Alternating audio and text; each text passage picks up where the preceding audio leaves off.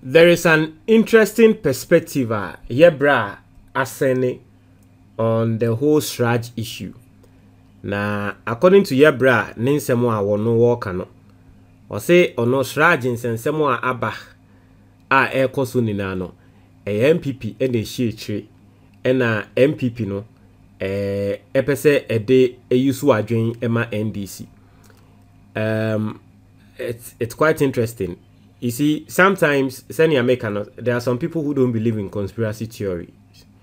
But sometimes a bit more conspiracy theories and ansembia wa mo kana at the end of the day obehwem no.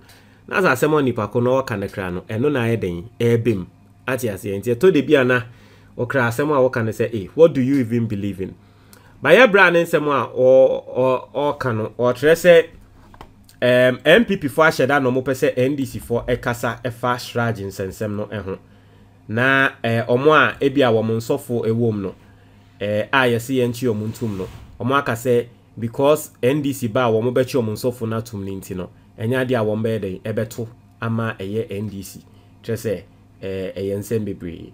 Now I don't want to waste much time, but yenko ni yenkonko tie audio no wa ha yenko na yenkonko tie ye brand nsem a wo ka no and see whether you agree with it or not. Hello, Melodies. Ready warm up. Adibi na betwam na. Me yayi. Me srewa NDC fu a wa ha. Me chiu bibia. Ye nim se NPP for na from mutie. Na mo bridi. About 2 weeks say NPP ye no ho said den NDC be win. Na ade ba ko e wo mu a me de e ma dwendwen ni se NPP efere se NDC be win kese nti kwan bia so ba faso bi on person faso mu close gap no.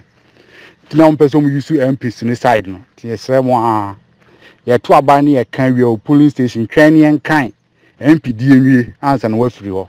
Why?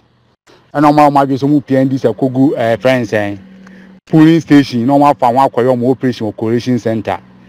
And that's why most of the correction centers almost sano no na anso no. Don't be share more. Melodies me buy na be kasaya matese say CHRAJ de report bi aba. Report now shot the buying a scam. Na I think say NDC emo money down no more omo hwe ade ni yi. Report now CHRAJ the buying scam na ewo mu nie. On say omo kidnap woman bi. Aye boss national security ni kidnap no ho bi. Omo hu say sa kidnap na asem ne be cost ro pe no mo ye fast na omo de sa scam report we beto ho. Na omo de yi NDC say okay NDC ko kasa asofo no nya den eme nto abamom na NDC anko kasa so a na e bibi ho. I think say NDC communication side no so mo ye committee bi wa kira a ensem bi bombe di kan hwem no mo de amom.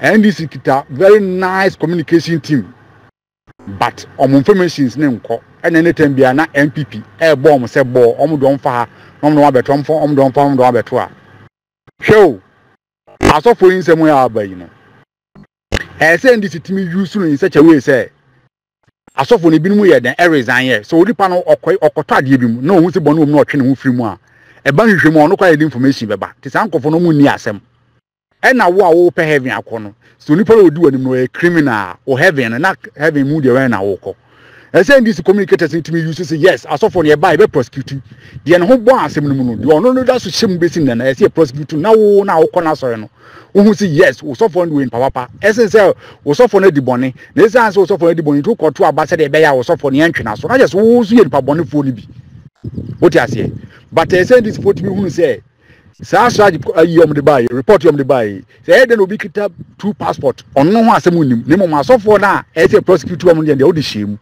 say NDC fon ko kana o vote something hey NPP use na adwen ma NDC na ade na ewo mu na buy ni nya won say emri bi mo ajapade book ne buy no MPP for che da ko force ya no mo de special prosecutor ba say official one government official one John Mahama na so onye boni bia na say de akudi ho nkomo na ajapade book na koda no mo kofa galamsey nsem baaye na wa mo atius so de ho ba jim na just galamsey nsem na dangerous but atius de ho jim chese NPP use na dream head man NDC but yes mo ha monti ase say den na abato no NDC awini na unim the NPP for ye awon mo nkrofo nam krom e na omo ye o me de abato de woto a wenu mu sa ye nto aba me de me nto aba wu obi oso onto aba bebre ni ye omo NPP for preach omo adwen say okay mo ma ye nto obi afo so onkoto aba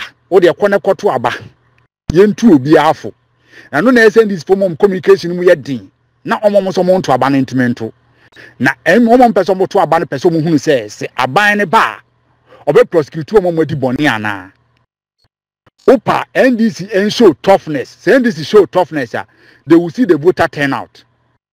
NDC, yen show toughness. Yaman kofonu say ye ba NDC winia. Say the NDC be winning no. Men the me ya ene se on person mo ti NDC win no. On person mo close gabon na ko say eh ahoche na ba ye na ma o mo ti NDC timi win no NDC timi win. No on person mo yo person mo close gabon no mo nya bibi ka. E pa chew abatuwe yewura mahama si yiri ye ho a 60% ko benya boro si yiri ye ho a MPP omunya 80 MP scrawo I fancy parliament me see abatuwe say no si ye show toughness e magana fo hunu say NDC wini no ba obetwe nkrofo anso a me see MPs ni kura no enya de MPP betumi enya fancy more than 80 MPs. It will shock you. Me see the kind of winner NDC be winning about we no. Na ya na me ya say MPP first oh close gap na no nya bibi ka. Say bia why anya friend say 50 point something percent na unya. Eno na me ya no. Na say NDC see show toughness amaga na for hu say hwe ye be prosecute a already nyankopon.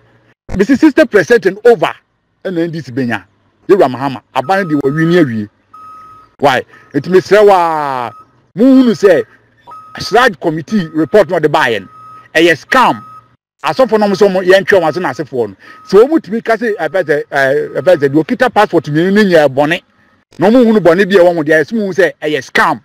Omu dey buy because of woman na ye kidnap no no. And no one from this report ne buy. Report we na buy because of woman na ye kidnap no no. Udie opa mo trans na mo hwemu say eye den na special prosecutor court mi kofa official one government official one buy na ye japade documents eye den na okatache free fan kofa galamsey nsem buy na ye japade documents eye den na TUC cars obekọ galamsey strike na ye japade documents TUC na ye ni buy we galamsey exam le ba o mu say ano ya ye den no eno nkofa president yi buy strike le kosi sen MPP 4 me say NDC communication no omu ye good but MPP 4 to be control ma say okita strike bi na defender na hunu ni weak points na de bia ode onam ni weak points so edge ball free nsem me da say